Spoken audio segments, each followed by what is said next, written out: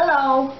I did a video not too long ago about the silver pothos that we're going to show you right here. I called the video the money plant, and it's supposed to bring you good luck and fortune and all of that. Some people honestly believe that. So it has brought good fortune to some people, or at least they think so. So we need to trim it though. Look at all these trails. So I'm going to just follow up with trimming this, and then we're going to take the starts and we are going to put them in mason jars with water and see if we can start new money plants, and hopefully we'll have more luck just like some of the others that have been recorded. So here we go. I'm going to cut it to where it's pretty much even to the bottom. I know it seems drastic, maybe a little bit more, but what we do is we have a leaf and we have an eye right there. Hope you can see. Maybe you can see these better. A leaf and an eye right there. You want to make sure that you cut it either above or below that, because you don't want to hurt the plant. And these eyes right here, that is what's going to make new plants. So here we go. I think we'll cut this right here.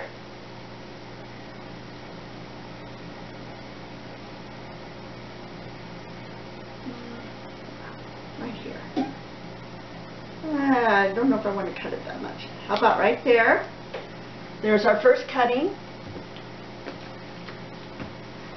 See if we can do it real quick here.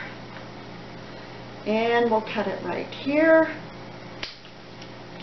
Put all these over here. Just go around the table. There. There. Let's turn it. Ooh, this one's really long. Let's see here. Let's cut it right there. See how long and leggy it gets? So that's why you need to cut them, because they just get to where they're so long stemmed and very in smaller leaves. So the plant actually needs to be cut here and there. Trim down, just give it a haircut. There, look at all these. You know, we're going to get some cuttings, put them in a jar, hopefully get some new silver pothos money plant. New plants. This one's really not very good looking there. Here's one that's really long. How about right, whoops, right there.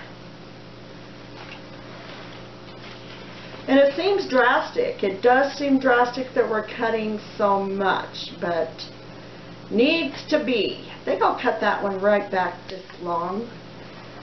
Okay, keep going. That one's not too bad. We'll just cut that off there. And we're almost done, I think. Yeah, this one a little bit more. There. All right. Now you have a plant that's just not so leggy and long. And look at over here. So we might plant some of those starts right in the soil. I think I'll plant one right in here to maybe trail out something there. So there we go. And now we have all these cuttings. Now I have put, using mason jars, and put some pebbles in the back of it. Hold on.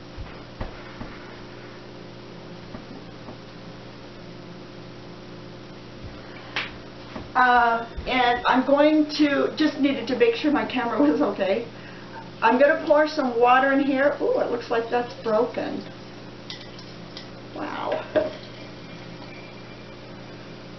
It's going to like warm water, and when you store these, store them in the kitchen above the, I don't know, the dishwasher, it really likes it warm. They will root a lot faster if you do it in warm water.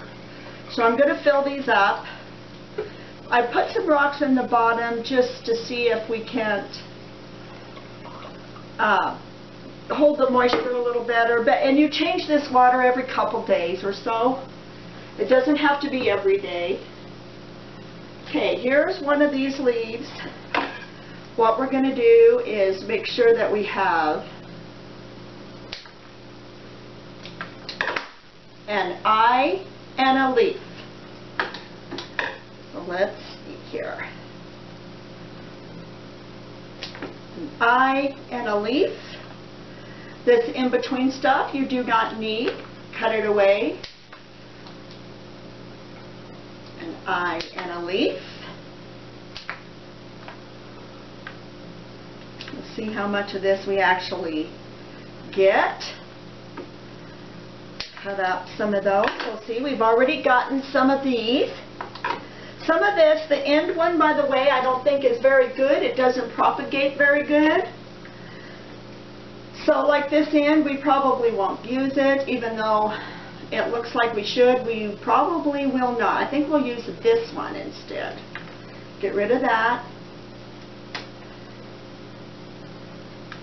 There we go. I think we'll let this one go to the trash.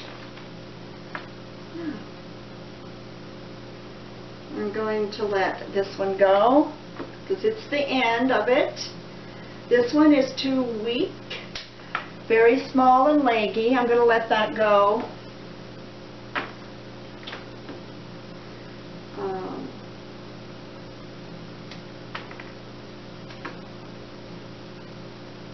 This one I don't know about. There we go.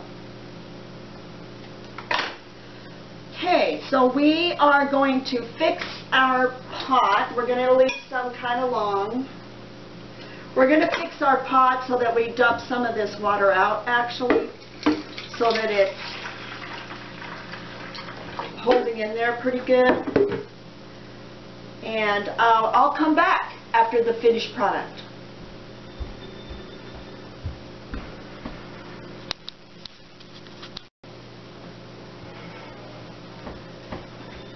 Alright, I'm back. I've kind of done some for you. I decided to put them in a smaller container than this just because I don't want them falling way down. So I'm using this and this. And this one's a little bit taller, but not by much. So I'm using all of that.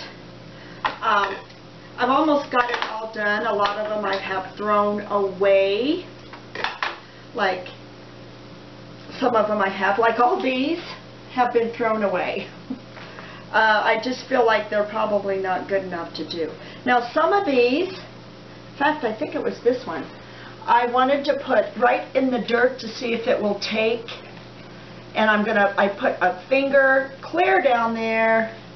I'm just hoping it will propagate good in there. We'll see. That one has been really pushed down and covered. That's that one right there. And we could try another one too to see how it does, just to make this plant even thicker, especially on this side right here. So we did that also. Just put another one in here and we'll see how it does. Remember, keep these in a warm place. That's how they root. And change your water every couple days, perhaps. I'm using the rocks, but you can use a little container that fits inside the jars, or however you want to do it. Just be creative. This is Lost Garden Standing. I hope you enjoyed this video. We want to take good care of our money plant, because if it really brings you good luck and money, more finances to your home, we certainly want more plants. Thank you for watching. Like, share, and subscribe. Bye-bye.